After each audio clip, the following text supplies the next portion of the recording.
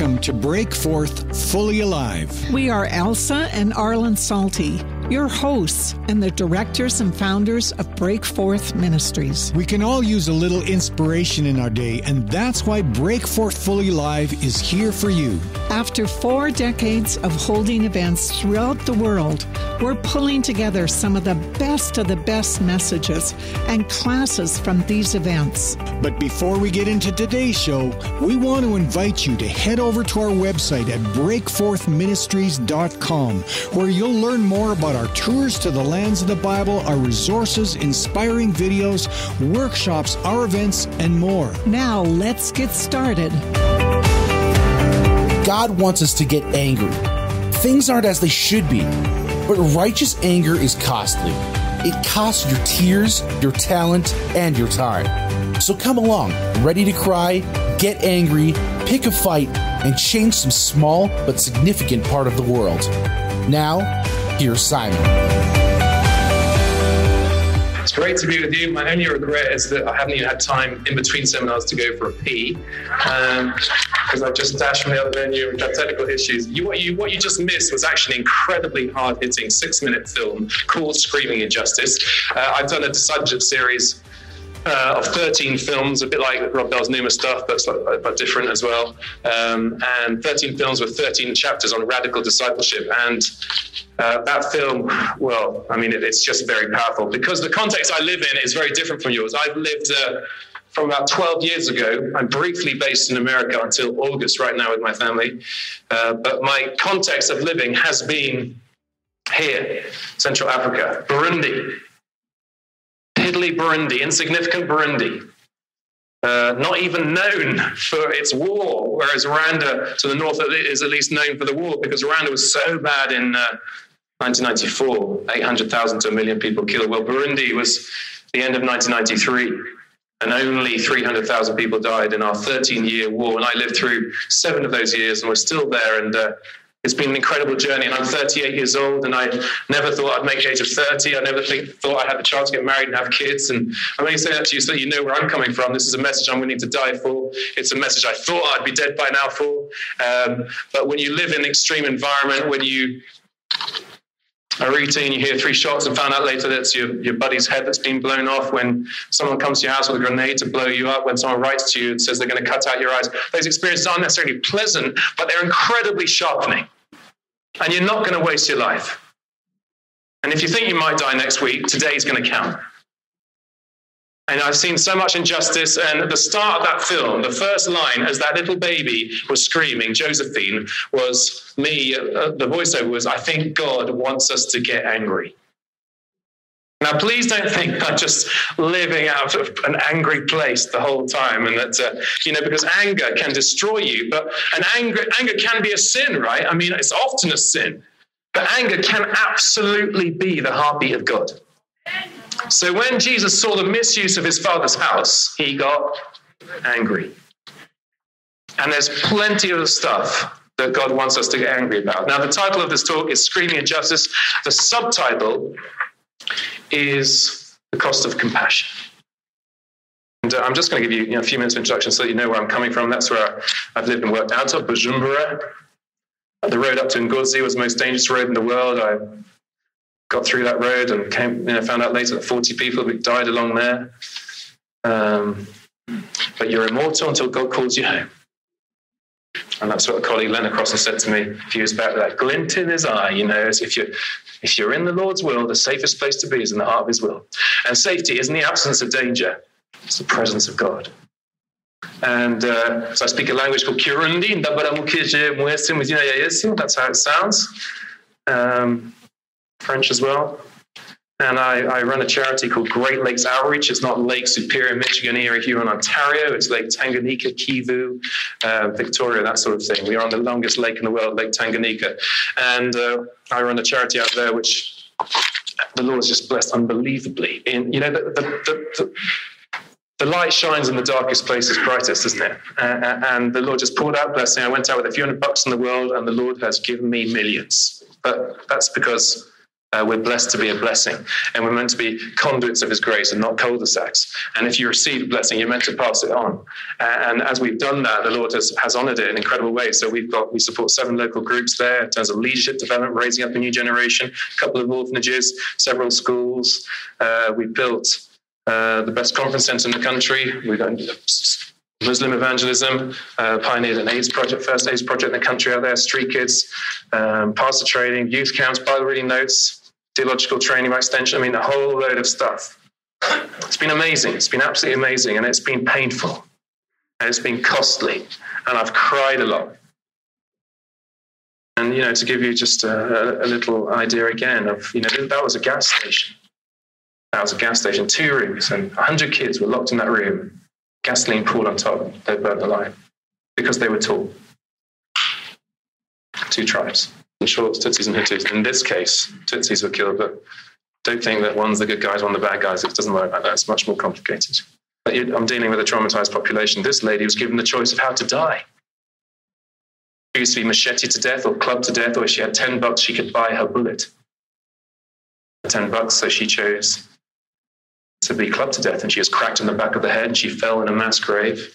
9 of her family already dead in that grave, and she was buried. And a few hours later, someone walked over that mass grave, and they whimper, fished her out. The killers were still there, high on their drugs and witchcrafty stuff, and they were freaked out. They thought she was a ghost, and they let this bloodied mess just walk away. Now look at her, beautiful lady, sister. And she's actually married a pastor. She's had 2 of her own kids, and she's adopted 4 kids from the other tribe. That's the power of the gospel, isn't it? We can sort of get the significance, but not really. To adopt those that killed mine. Sometimes we need to experience the reality of Romans 5:5, that God has poured out his love into our hearts by the Holy Spirit he's given us. I went out there in 1998. I went out because I took it on the chin when Jesus says, to those who have been given much, much will be required. So with privilege comes responsibility. I don't know where you come from in this room, but you're from just about the most blessed nation in the world and the most blessed period of history in the world. And we've all got our issues, I know, but with privilege comes responsibility. We're at the top of the pile. And I went to England's most expensive school from a wealthy background. I was on that conveyor belt to success, affluence. I went on to England's sports university. I love my sport. And then I was in this job. So there I was on that conveyor belt. But I prayed this prayer: God, I'll do anything. I'll go anywhere. You make it clear. That was my prayer. That's what he wants from you. To not bargain, say, I'll do anything. I'll go anywhere. And I said, I don't want security, Lord, because security is a mixed blessing, because when we're secure, then we don't need God. Amen? Not much of an amen there. Because I think in Edmonton, we love security. It's idolatry. I think we need to just realize that God's got big hands. His hands are big enough to hold us. So that was my prayer, Lord. I don't want security. I just want to be in your will. That's the safest place to be. And I took time out from my job, and I did a year's Bible course in London. And for that year, I said, come on, Lord, 24, single, no girlfriend. You can do anything with me. I'll go anywhere. And it came to the second last day, and I was railing at God, saying, look at it, Lord, answer me. And, everyone else had their security lined up for the coming year, and I have nothing else. And on the second last day, I received a scribbled piece of paper saying, this guy's looking for you, ring this guy. So I rang him up. We met up in the Wall Street equivalent in London called Bishopsgate. And this guy said, my name's Rob DeBerry, and I've been praying, and I believe God sent me to you, and he wants you to go to Burundi and be involved in youth and mission and evangelism. As he's talking, my heart was going, God, is this what you've kept me for? So I said to him, thanks, weirdo. I'll think about it. I'll be spiritual. I'll pray about it. And I went back to my job, and I was there in front of the computer, and I said, okay, God, if you want me to go to this hellhole war zone, this piddly country in Central Africa that no one gives a flying monkey about, then that means leaving family, friends, career, security, everything, going to a place where I might get killed, where people are trying to kill me. So I want a radical sign right now in front of the computer to justify such a radical change of career. A specific prayer, isn't it?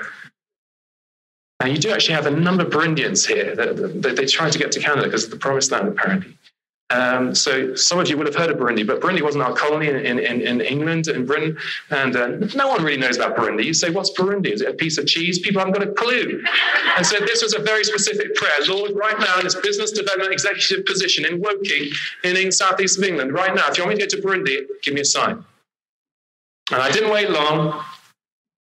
And I took a phone call, and the voice on the other end, out of the blue, said, "Do you know anyone who wants to work in Burundi?" That was my call. And that's no one else's call here, is it? What do you do with that? You've got to go, haven't you? There's no choice. And there's been plenty of times I've wanted to not go subsequently, but you know what? When the Lord calls, and it's that clear, you've got to go. And the one who calls you is faithful, and he will do it. 1 Thessalonians 5:24. I've clung to that verse. And it was an amazing journey, you know, amazing. And costly and all those things. And so, right, you know where I'm coming from. Wherever I go in the world speaking, I always say this: I don't want your money, I want your prayers. Okay? Our movement is successful, if that's the right word. It's very fruitful because so many people are praying for us. And in each row, there's a piece of paper now that's going to start moving backwards. So move along the road and backwards. Don't sign up if you don't want to. But if you do, every 2 months or so, you'll hear an email from me with incredible stories. Like, for example, in the summer, we send out 600 young evangelists into the bush, and they go and do the Acts of the Apostles, and they get their heads kicked in, and they cast out demons, and they heal the sick, and it's just phenomenal. It's mind-blowing. And last summer, one-on-one, they led 30,000 people to Jesus in 2 weeks. But this is one-on-one. This is saturation outreach, very intentional, in communities, loving, with follow-up, but with persecution.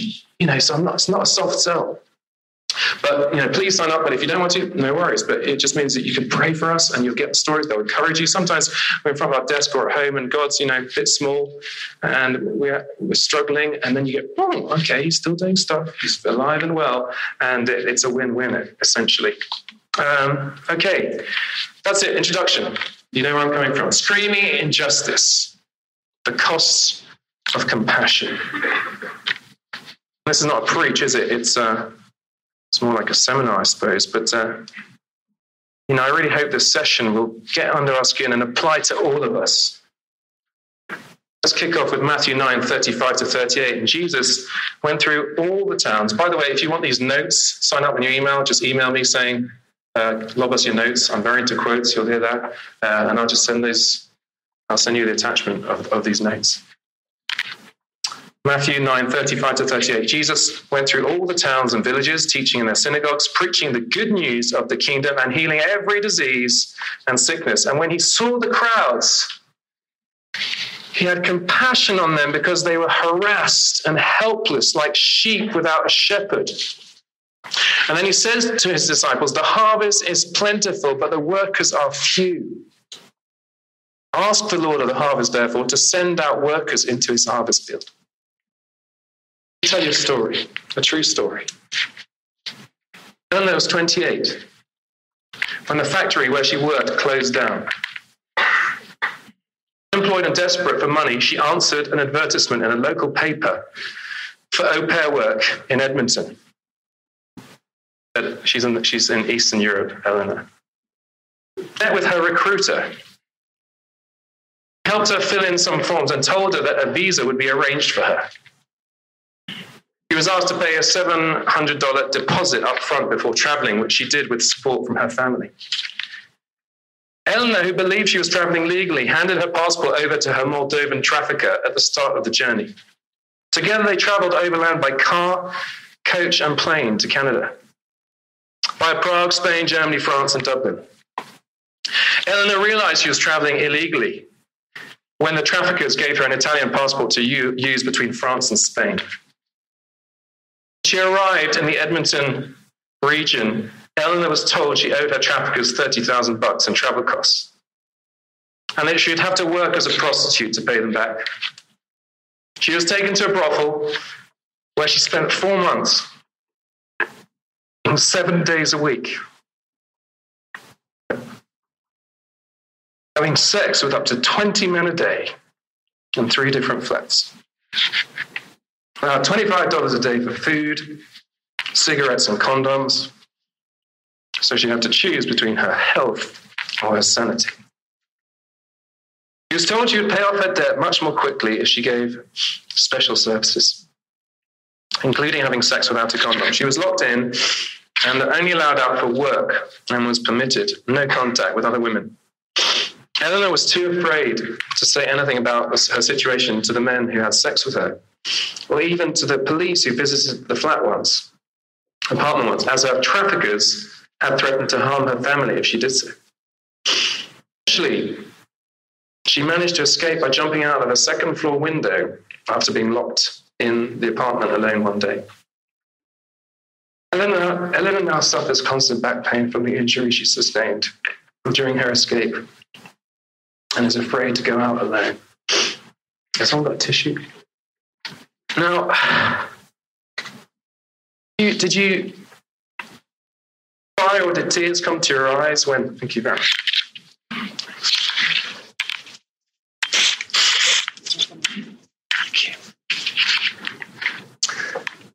Did tears come to your eye when you listen to Eleanor's story? And, in a sense, I hope they did. I wish that we'd be blessed with the gift of tears. Because otherwise, maybe we've hardened our hearts, or we're not in touch with our emotions, or, it's not, you don't have to cry, it's not the point I'm making, but this is just a sign of feeling God's heartbeat. She could have been my mother, my sister, and she's 3 blocks away right now. And she's one of many cities across Canada and across the world. And maybe for us guys, it's actually particularly hard to cry because maybe we weren't meant to. I came from a stiff upper lip English background. Private school, never cried at school. I never cried until I had a profound breakthrough. Maybe we keep our tears on the inside. That's a proverb in Burundi about Burundian men. Burundian men, their tears fall in their stomach. Amasozi y'Umurundi aguye mu nda. Our tears are the first step if we are to embrace the cost of compassion. Let's talk, right? Spirit, screaming justice, the cost of compassion. And when he saw the crowds, he had compassion on them. Say he cried on that occasion, but Jesus wept, didn't he? Shortest verse in the Bible. What is compassion? The dictionary defines compassion as a deep awareness of the suffering of another, coupled with the wish to relieve it. The word compassion comes from the Latin stem compati, meaning suffer with. I come from a place of many tears. You've looked at her. This girl was an abortion. This girl started life as an abortion. She was thrown away as an aborted fetus down a pit latrine. This aborted fetus, landing down there in the filth, was still alive. And someone who's about to go to the loo saw her. She was fished out, this discarded piece of flesh. And they cleaned her off. She weighed 2 pounds. She was fed through a pep tube like a little bird. And now she's growing up. She's strong, she's fine, and her name's Grace. We're multi-murdering rapists, pillaging idiots in Central Africa, very self-absorbed people from Edmonton, Calgary, wherever you come from. We all need his grace, don't we? We're down that pit. Maybe it's more respectable sins, maybe it's not murder and rape, but it's selfishness, judgmentalism, conceit, bitchiness, whatever. And we need his grace, and we can't get out of the pit by ourselves, but God reaches down. God, the flesh on the incarnation in Christ, and he picks us up and he cleans us off. He says, come on, live for me. Grace. Yeah, certainly a place of tears. I don't know why that one's just come up right now, but that's the DVD and the book, and so I'd love you to grab that. And I've just written more recently the story of the last 10 years. If you want to grab that, Dangerously Alive, African Adventures of Faith Under Fire. And there's my family. So thank you, Lord, for a wonderful wife, a fellow nutter willing to embrace the journey, and there's Grace, beautiful Grace. You'll come up to the office and say, how can you take your kids into a war zone? For Lizzie, she knew the deal. She is fully compass mentis when I said, are you ready to be a young widow? That was the courtship question. It's another deal, isn't it? I'm not an idiot. I love them so much. But I'm not going to live by fear. Are you? Live by faith. Yeah, a place of tears and pain and suffering. You see those skulls from the genocide, these horrible pictures, but left there as a visual reminder of the past, so that hopefully we should revisit it. From the dead bodies is a visual reminder.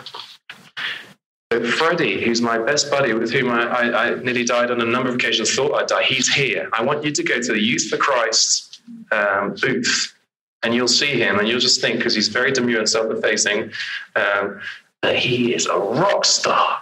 He's amazing. This man who never wore shoes or underwear till he was 14, used to walk 2 hours to and from school, the only guy from his village to graduate from junior school. Now he's changing the world, and he's raising a generation of leaders in that nation. He's amazing. He wrote to me before I left a while back, and things have settled down, but he wrote to me, please don't stop shedding tears for Burundi, because we Burundians, we've got no tears left to cry. And so I've had the choice before God of either hardening my heart, falling for cynicism, and giving up hope of making a difference, or of, according to our definition, embracing a deep awareness of the suffering of others, coupled with a wish to relieve it, to suffer with. In Bible speak, we are invited to share in the fellowship of his sufferings. So Philippians 3:10 and Romans 8:17 says that we are co-heirs with Christ Jesus, if indeed we share in his sufferings, in order that we may also share in his glory. So it makes me weep to think of Eleanor, the Eleanors here. It makes me weep to think of the women in Congo and Burundi who've been basically raped. Let's not even dwell on that picture, it's not nice, but out there it's been a tool of war. Rape women, it demoralizes the men. And then it was just rape the women, they shoot them in the vagina. And you see, we don't want to know this, but at least you've come to think on justice, right? So you knew it wasn't going to be nice. I don't want to know that stuff, but these are our sisters. It makes me weep to think of that little boy there who watched his mum and dad hacked to death. He was forced to eat his dad on a rubbish dump. He'd been eating mud for a year and had to cut stones out of his gums. But please don't let me finish the talk before coming back to his story, because it's very redemptive, okay? So flag me up for the closing prayer. Ignorance is bliss, but we're not called to be ignorant. Indeed, in this age of access to information, there's just no excuse for it at all. And my temptation, your temptation, it might be to,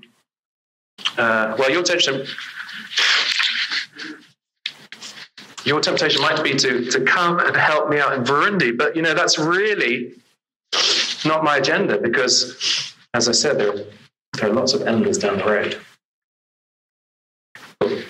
Where do we fit in his plan? And in John 11, verse 35, we read of Jesus' reaction when one of his best mates died. It's the shortest verse in the Bible. Jesus wept. Well, maybe we need to pray, Lord, forgive us. Forgive me for looking at the world with dry eyes. One time I cried. You might think I cry all the time. I really don't. But the first point is tears. When I was in Brazil a few years ago, we can be clueless. Short-term missions, they're good, but, we've got to be careful, haven't we? And I went on a short-term missions trip to Brazil, and I'd been told that we were going to save 7 million Brazilian street kids in 3 weeks. It's not like that, is it? And we went to the Central Square in Sao Paulo, and it was actually the scariest experience I've been through in my life. We were ambushed by these street kids. Street kids aren't cute, good. They've been abused. They've had to attack people to survive. They're dangerous. And we were attacked, and they threw glass bottles at us, and we sprinted. We needed police protection. And we came back that evening as a team, and we went around a circle to process this experience. And I just broke down and wept. The innocents robbed of them. The police at night were going around shooting, killing as vermin. I wept. I said something very powerful, which was on the film, but we can't see it. Pity cries. I was crying. He cries and then goes away. But compassion stays. I choose to stay. I shared a bit of my experience, but you don't know, quite how privileged background it was I came from, but maybe we've already said that. With privilege comes responsibility. We recognize here how privileged we are, and it is all relative, isn't it? My pastor's brother died in his arms. 18-year-old brother died in his arms because he didn't have $5 for the medicine across the counter. It's $5 for life. That's wrong, isn't it? God wants us to get angry. I've had that disease umpteen times. I've got an amazing racing way of tropical disease. But you see, I've got $5, so I'm still around to tell the tale. So thank you, Lord, for our privilege. Thank you, Lord, that we're so privileged. We've got that privilege. We've probably got a lot of talents here. So that's the next T. I'm going to give you 4 T's. Just our tears, but our talents. Again, I can send you through these notes if you want. I hope that every single person here believes that you're not here by accident. You're not who you are by accident. It's not what you do is not by accident. That God has got his hand on each one of us. I hope that all of us have a sense of calling, and that we don't reduce calling to the religious people, to the professionals, because that's a totally screwed up false dichotomy. Everything's spiritual. And there's an amazing array of talents here, isn't there? And there's an amazing amount of potential if we're willing to buy into it. Back in 1787, William Wilberforce told the House of Commons, our place where the parliamentarians meet, he said this: so enormous, so dreadful, so irremediable is the slave trade's wickedness that my own mind is completely made up for abolition. Let the consequences be what they may, I from this time determine that I will never rest until I have effected its abolition. The historian G.M. Trevelyan described it as one of the turning points in the history of the world. Because we all know now that the slave trade was abolished, although, as we've heard with Eleanor, it's still alive and well in different guises. But you see, it was achieved against seemingly insurmountable odds. You know, by all accounts, Wilberforce was ugly. He had a weak constitution. He was of the despised evangelicals or enthusiasts. The practice of slavery was almost universally accepted, and it was integral to our Great Britain. What made us great? Slavery. Opposition, he was against huge mercantile and colonial vested interests, including national heroes like Admiral Lord Nelson and most of the royal family. He was vilified and even physically assaulted, but he persevered for nearly 50 years until he accomplished his goal, and he died just after it was enacted. The Lord gave him that joy. So the point I want to make as I recount that history is that he almost, because he was converted, he had an experience of God, age 25 in 1785, and he was already in politics, but he thought, right, I need to go into the church now. I need to do something spiritual. Because spiritual affairs are far more important than secular affairs, so he thought. And thankfully, John Newton, of Amazing Grace fame, who was a former slave trader himself and then became a reverend and Anglican minister, John Newton intervened and persuaded him to stick to politics. John Newton said, "It is hoped and believed that the Lord has raised you up for the good of the nation." That's echoes of Esther 4, isn't it? And Mordecai saying to Queen Esther, "Who knows but that you have come to royal position for such a time as this?"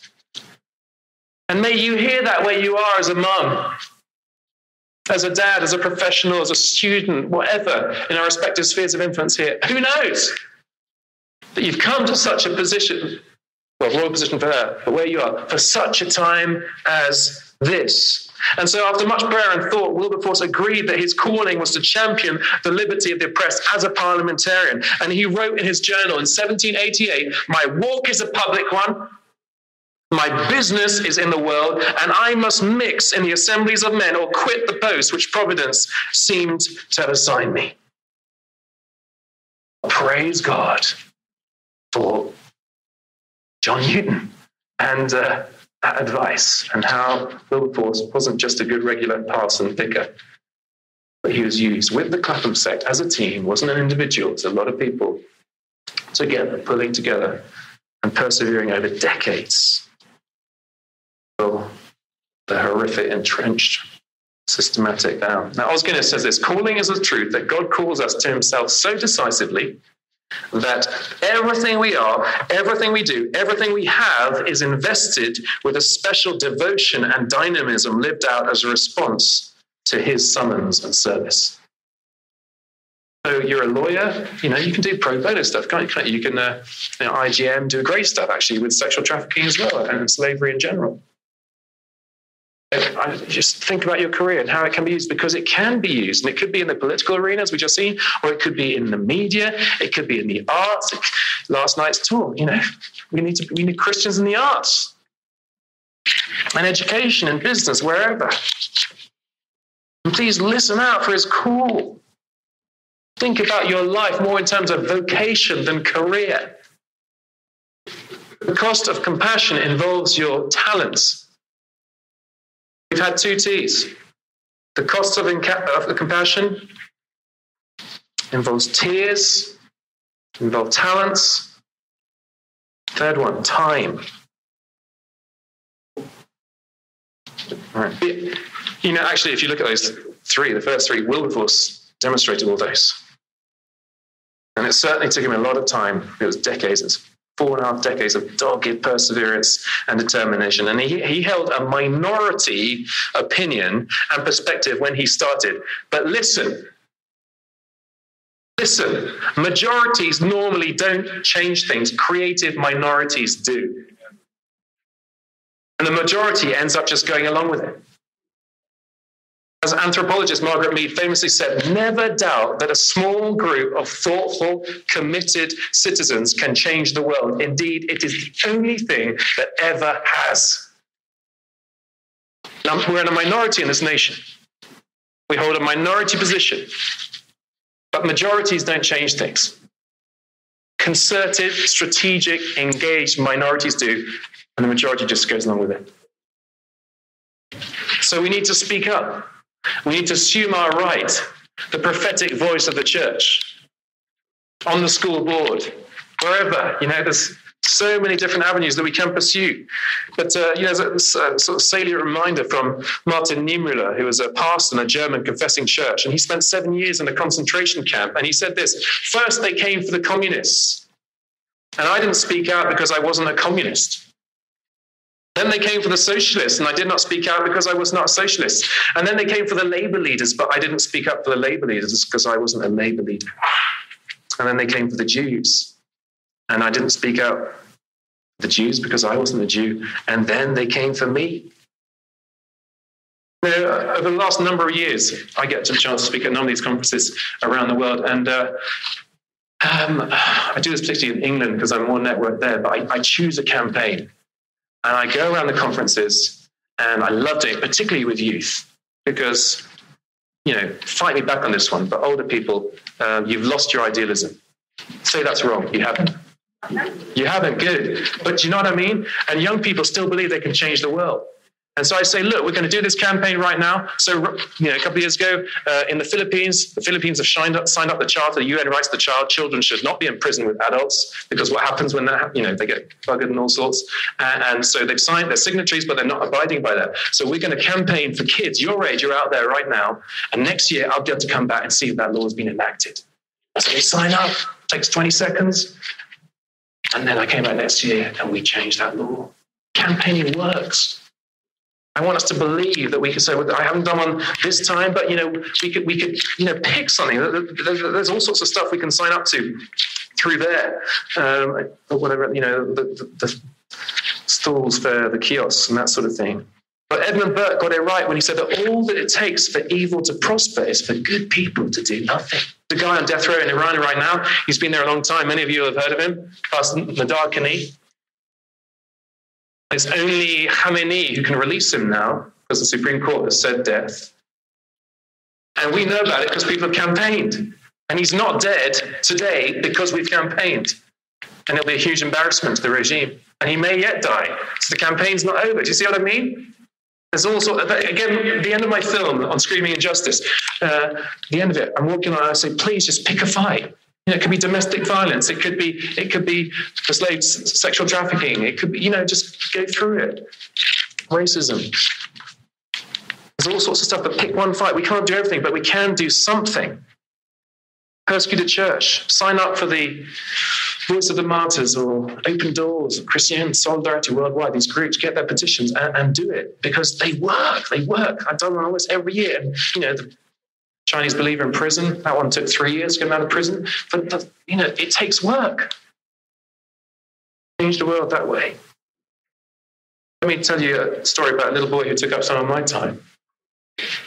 It's Bongani, 10 years old, dying of AIDS. And I was preaching in South Africa a few years ago, and Bongani had buried his mum. His dad was long gone, and he went with the virus. And he was dying, and he was just about dead. And then he was told that his dream was going to come true, which was that he was going to see the sea. Going to take him 6 hours down from Johannesburg to Durban Beach. That's Durban Beach, and he was going to get a chance to see the sea. And he I had 3 days with him, and he wasn't a fun boy to be with because he was dying. He didn't say anything. Let's see, his eyes lit up. And we put on his swimming togs and paddled into the water. And incredible joy, and then a big wave came. He was scared. We got back out, but he had his dream. Okay, now that big strapping lad on the other side of me, I actually met him on the back of a donkey in the Egyptian desert, and there was something familiar in his eyes. South African guy. I said, "Did you do all your schooling in South Africa?" He said, "Yes, apart from 3 years at a prep school in Buckinghamshire." I said, "Anthony Farr, he was my tennis partner when we were 10 years old." And he wasn't converted, and he changed his holiday plans. He came back with us to Cairo, and he came to church, and then in England he did a Alpha course and came to Christ. He left merchant banking. He started a group called Starfish. You know the Starfish story? Some of you. There's been a storm and tens of thousands of starfish are washed up on the shore, and the starfish out of water is going to die. And you've got this little boy in his youthful zeal, and he's walking along, and he's bending over, he's picking them up one at a time, he's throwing them back in, but a lot of starfish here. He's not making much of a dent. So an old cynical guy says to him, walks past and says, "Hey, little boy, you're wasting your time. What's the point? You can't make a difference. There are so many. Give up. What difference can you make?" And the little boy listened respectfully, and then he bent over and picked another one up. And he threw it in. He said, "Well, it made it." That's so profound. Bongani is just a starfish, right? But he's not just a black kid on a photo. Well, he is for you, for me. He's my little buddy. And I had those 3 days with him, and he started warming to us. And then we were driving back to Johannesburg, and it was cold in the back of the truck. And it was nighttime, and he snuggled up in the dark in the crook of my neck, this snotty-nosed, husky-lung little boy who was dying. And Anthony had flummoxed me with the question, what's God's purpose in Bongani's life? If we get it today, what difference can we make? Just make lives to it.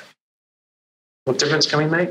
Thank God he doesn't see us as 500 people in this room. Statistic. It said of Dorothy Day, who's the founder of the Catholic worker movement, that she loved the truth enough to live it. Loved the truth enough to live it. Ask myself that.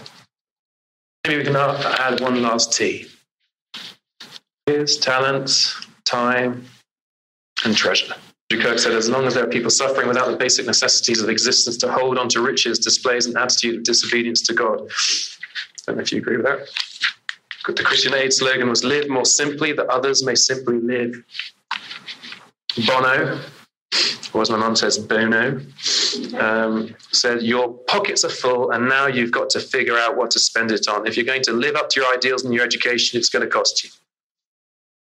The early church was amazing, wasn't it? A book that some of you might like to read is Rodney Stark's The Rise of Christianity. He's not a believer. He's just a sociologist applying sociological theory to the early church. And he, through his research, estimates that the Roman Empire was conquered for Christianity, overcome by these loving Christians who loved the truth enough to live it under persecution within 300 years. They went from nothing to being, the Roman Empire being over, he guesstimates, over 50% evangelical Christian. Such that when Emperor Constantine declared the Roman Empire Christian, he did it out of political expediency. They'd already lost the battle. And it's because they just loved these people that dying, they'd get caught with disease, but they just carried on in incredible demonstrations if you do research into the early church, way back, in Acts 4, sermon, pick out each little word of this.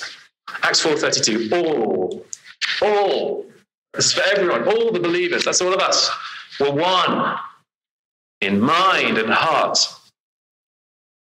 None of them claimed that any of their possessions were their own. Ouch. They shared everything they had. And what followed? With great power, the apostles continued to testify to the resurrection of the Lord Jesus Christ, and much grace was upon them all. There were no needy people among them. It seems so hard for us to embrace that because we've gone so far down from our cultural conditionings of, individualism. Wonder, was God, I love that, much grace is upon them. It's a lovely phrase, much grace is upon them. Is there a lot of grace in your life? And I think there's a correlation. Was God so liberal with his grace because they were so liberal with their lives and their stuff?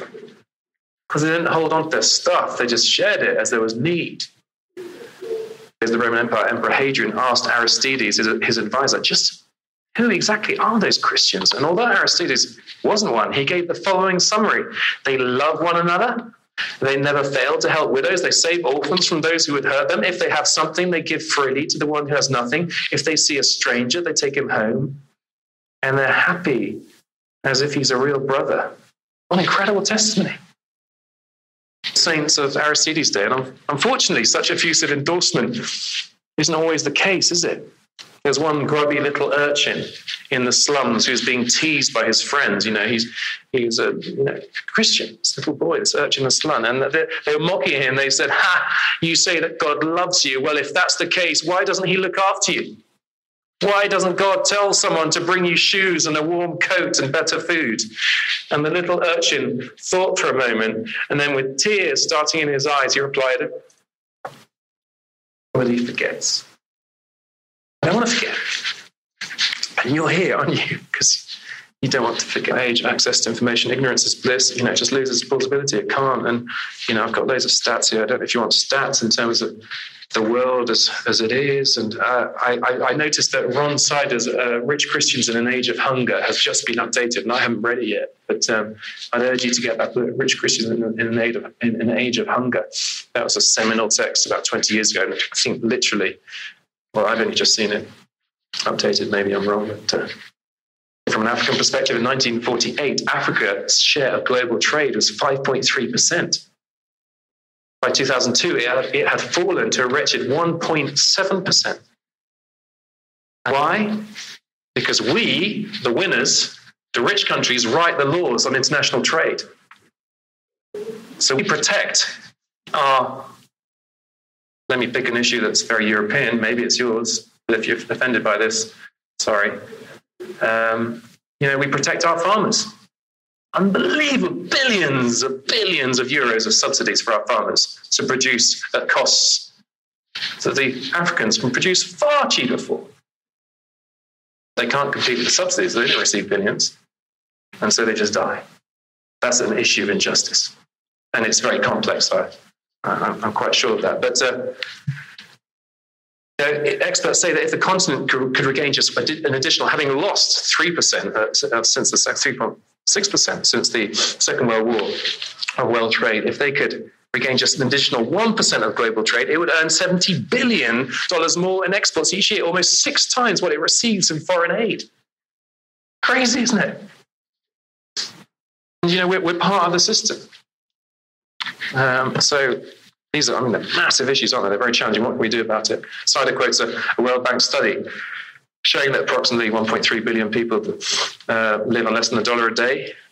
Another 2 billion surviving on less than $2 a day. Clark Pinnett writes that the story of the rich man and Lazarus ought to explode in our hands as we read it, sitting at our well-covered tables while the third world stands outside. He asks us the penetrating question, have we allowed our economic self-interest to distort our interpretation of Scripture? But to the extent of our belief in scriptural authority, we will permit painful texts to correct our thinking. Wow. I just wonder how future generations will look back on a time when many of us in the West are obsessed with avoiding obesity while much of the developing world doesn't have enough to eat. It's heavy, isn't it? But it is heavy. I was almost going to apologize for being heavy, but, it's heavy. And we want to engage in the heartbeat of God. So, basic education for the whole world would cost $6 billion a year. $8 billion a year spent on cosmetics in the US alone. Water and sanitation for the whole world would cost $9 billion. But $11 billion is spent on ice cream in Europe. Healthcare and nutrition, the whole world costs $13 billion. But $17 billion is spent each year in the US and Europe on pet food. $55 billion is spent on business entertainment in Japan. $50 billion is spent on cigarettes in Europe. $105 billion on alcoholic drinks in Europe. They're just crazy statistics, aren't they? UNDP reports it would cost $80 billion a year to wipe out poverty from the planet. And that's less than half of 1% of global income. It's about the equivalent of the combined net worth of the 7 richest men on the world. Now, statistics, what do they mean? But it's telling, isn't it? It's challenging. We've got a challenge, I love Wilberforce's catchphrase. His catchphrase was making goodness fashionable. And the likes of Wilberforce and the Clapham Group of the late 18th and early 19th centuries, they were powerfully used to transform Britain as they lobbied, they campaigned, they sensitized people to the social injustices of slavery, factory and slum conditions, many other important issues. They were used to radically reshape and realign British life until every indicator of morality and decency revealed marked improvements: drunkenness, crime, children born out of wedlock, infant mortality, education for the poor, life expectancy, all improved thanks largely to those guys. And they are credited with basically, and going back a bit, I guess, with the Wilberforces and Whitfields, but the Christian influence in England was credited with helping England avoid a French-style revolution. Whereas in the past, the church has often, not always, let's rejoice and celebrate the victories where the church is assuming its rightful place and prophetic role and voice. But whereas in the past, the church has often failed, the challenge for us now in Edmonton, wherever we come from, Canada, in the 21st century, is to prophetically call and enact Christ's heart for his precious but degenerate world. The Enlightenment culture has failed. An end. The man, baby. There was a fire in this house. Some mud, and the whole fire burned down. The whole house burnt down, and the mum and dad died, and the kids died. But someone at the last minute managed to jump in through the flames and pluck out this baby. Stay. The elders, the whole village convened, and various people laid claim on this baby because he must be a special baby, because the spirits had allowed him to live. So you had the neighbor who claimed the baby because the father had an unpaid debt. You had the wealthiest man who claimed the baby because he could provide. You had the village chief who said, well, no, I'm the village chief, so it's my right. And you had the witch doctor who said, no, I must have this baby because he's got special powers. And then this nobody, poor, disheveled, raggedy man stepped forward and said, no, the baby's mine. Who are you? What's your claim of the baby? Burnt, charred hands. Cost of compassion. Look at Jesus' hands. Himself to rescue us. We belong to him. And he said, it's finished. How does that relate to our cynical world? Cynicism comes out of despair. But the antidote to cynicism is not optimism. Action. Action is finally born out of hope. And the hope that we have is in Jesus Christ, whose scarred hands reach out to us, embrace us, they comfort us, they heal us, they endorse us, they draw us along with him, beckoning us and even pushing us out into the world to live lives of costly compassion. So in this talk, I've been teeing you up to embrace the cost of compassion. And please don't think you can't make a difference. Please choose to offer up to God your tears, your talents, your time, your treasure, and he will use you to change the world. And I'll do it in Burundi. You do it wherever he calls you. In politics, in the media, in arts, education, business, advocacy, entertainment, whatever. But it'll most certainly cost you.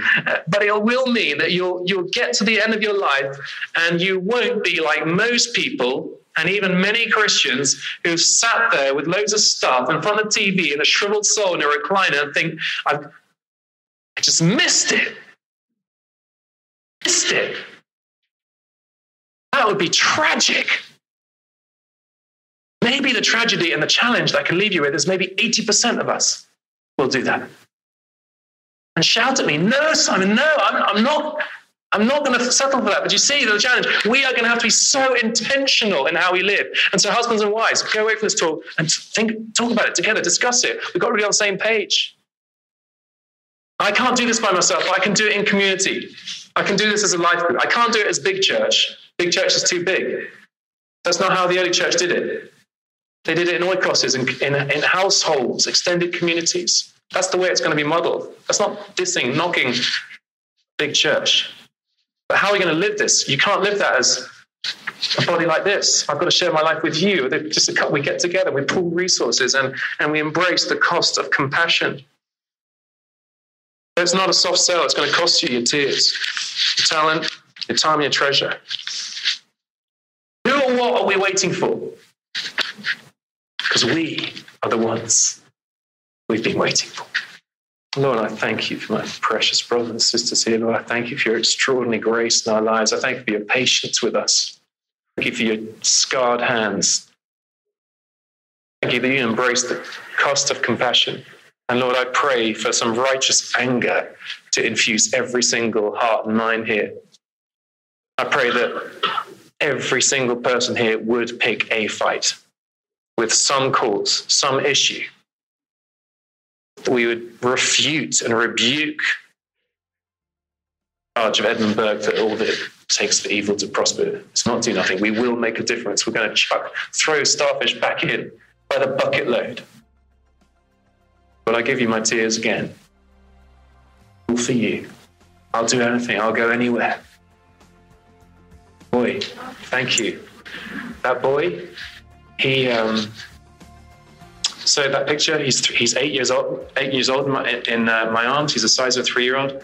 Well, when he was 8 years old, he obeyed Jesus and just said, "Love your enemies and bless those who persecute you. And if you want to be forgiven, you must forgive. And if you don't forgive, you won't be forgiven." How hard is that? That's got to be grace, hasn't it? It's got to be supernatural. But he forgave his mum and dad's killers, the people that made him do that stuff. And do you know what happened when he forgave?